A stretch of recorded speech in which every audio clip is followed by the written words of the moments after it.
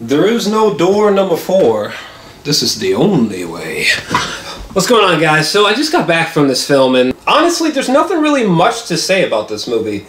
Like, the cast, like, the lead actress and her boyfriend, like, at the very beginning of the movie, their acting was... but outside of that, I mean, the cast is sufficient, I suppose. I mean...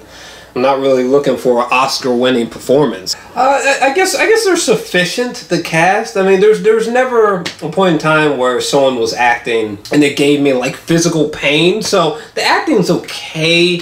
The cinematography's fine. Jump scares, they don't scare me, but it's okay. I lied. There was one jump scare that actually got me. The only thing that sort of really irked me about the movie was characters making like just blatantly dumb decisions. Like this woman at the beginning where she's turning the light on and off. She's just like.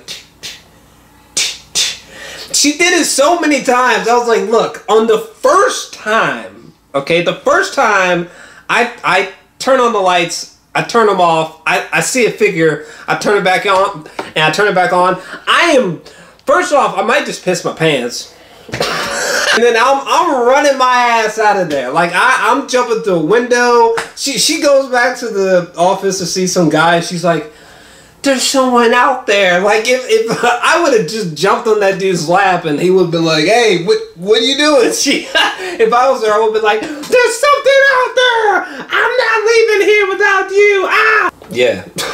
I mean, it's not like the story is incoherent. It's not like any character makes a decision that's so dumb that I'm just like, oh my god. The movie's kind of just whatever. It's just a stereotypical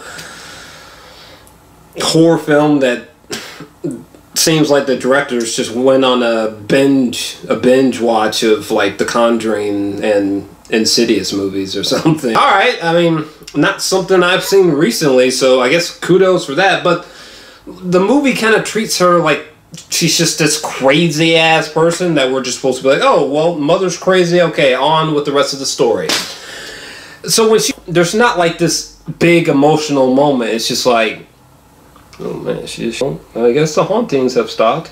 So yeah, I don't know. The movie, it's very meh to me. But there's nothing about this movie that, you know, it's not painful to watch. At least not for me. Personally, I'm feeling like a 5 out of 10 on it.